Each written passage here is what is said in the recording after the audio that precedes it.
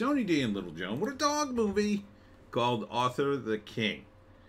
Well, it's about Mark Wahlberg. And when I heard Arthur the King, I thought, oh no, is this going to be Mark Wahlberg as King Arthur? It's not that. Smash a like and subscribe. Thank you for smash liking and subscribing. Check out my books. Links in the description. Comedy Horror in South Jersey. It's the Pineys, books 1 through 13. Available at Amazon.com. Don't forget, Kindle Unlimited is free. So Mark Wahlberg is doing some kind of triathlon in the Dominican Republic, along with Shang-Chi, where he meets a dog. And the dog becomes his friend because he gives him meatballs. And he's able to find paths through the Dominican Republic. And so the dog becomes his companion, even though he's on the triathlon thing. And then he becomes his friend and like helps him win the race. It's based on a true story. It's kind of cute. I kind of like it. I kind of got a little choked up because it's always about a dog. When you see a dog in pain, you're like, oh no, not the dog. I know they're manipulating me, but damn you. Based upon the book Arthur, the Dog Who Crossed the Jungle to Find a Home. Aww. Michael Brandt, screenplay, and directed by Simon Celan Jones. So, you can't go wrong with a dog in your movie. You just can't. Who doesn't like dogs? Communist. That's who. So,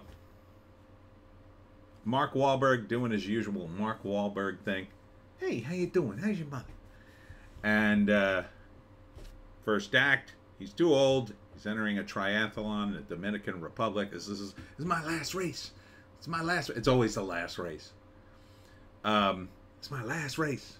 And so he's going to do it with his team, and Shang-Chi's on his team. And of course, the other guys are jerks. It's screenwriting 101. We'll make the other guys jerks. That'll make him look better. And then, so they're doing the run, and he befriends them at the beginning of the race. You know, when they're getting started, gives them some meatballs, and then the dog's like, "Oh, this is my friend." And he follows him through the jungle, and because he lives in the jungle, the dog knows everything. So follows him for 435 miles, and then in the end finds a shortcut to win the race.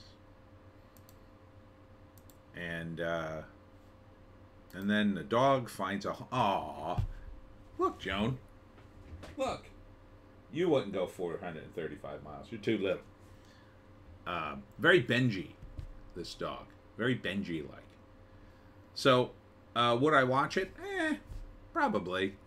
I mean, on the one hand, I get a little choked up with these manipulative movies about dogs. But I know the dog's going to be okay. At least the movie dog.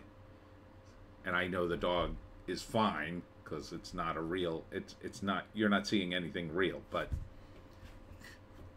you got me. You got me on the dog. You got me on the dog. Arthur the King. Yeah. Looks wholesome. Looks nice. So right up. No. And in the end, he gets a home, and then we get the scroll at the end where we see the real guy and the real dog, and Arthur had a nice home, and blah, blah, blah. So it'll be, I think it'll be uplifting. Gotta have some uplifting movies. Some of these movies are they're so dreary and dark, you know?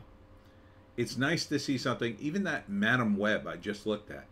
It kind of looks dark. It doesn't look fun at all. This at least looks like, aw, doggy. All right, on that happy note, that's it for me, Tony D and Little Joan. Check us out on Odysee, Bitchute, and Rumble. Please do, because they are cracking down on the internet. Weird things are happening on Twitter. Weird things are happening on YouTube. So please, join me at Odysee, Bitchute, and Rumble just to be safe. Doesn't cost you anything. All right, we'll see you tomorrow.